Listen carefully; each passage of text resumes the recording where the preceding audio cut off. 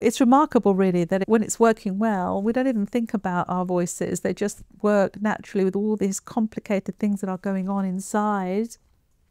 But when the voice, the larynx, doesn't work well, that's when it's really brought to our attention. And then we become really sensitized to that. We could either really feel some discomfort inside. Some people feel a lot of discomfort on the outside.